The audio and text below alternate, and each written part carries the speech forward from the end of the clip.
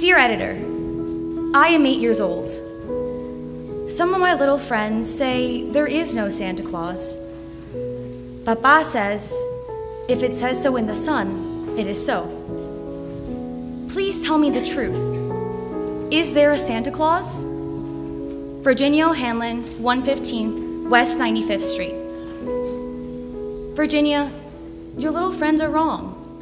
They have been affected by the skepticism of a skeptical age. They do not believe except that which they see. They think that nothing can be which is not comprehensible by their little minds. Yes, Virginia, there is a Santa Claus.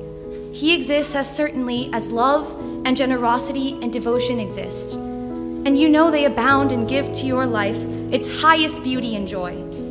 Alas, how dreary would it be if there were no Santa Clauses? It would be as dreary as if there were no Virginias.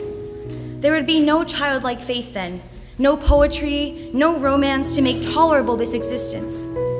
We should have no enjoyment except in sense and sight. The eternal light with which childhood fills the world would be extinguished. Not believe in Santa Claus, you might as well not believe in fairies.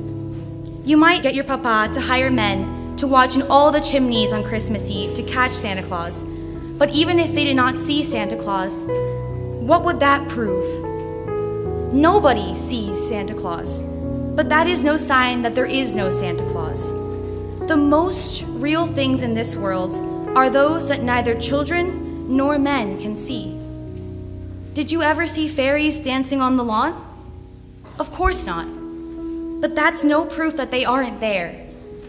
Nobody can conceive or imagine all the wonders that are unseen and unseeable in this world.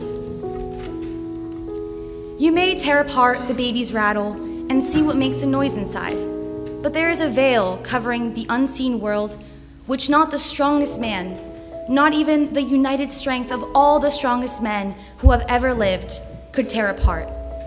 Only faith, fancy, poetry, love, romance can push aside that curtain and view and picture the supernatural beauty and glory beyond. Is it all real? Ah, Virginia, in all this world, there is nothing more real and abiding. No Santa Claus. Thank God. He lives and he lives forever. 1,000 years from now, nay, Virginia, 10 times 10,000 years from now, he will continue to make glad the heart of childhood.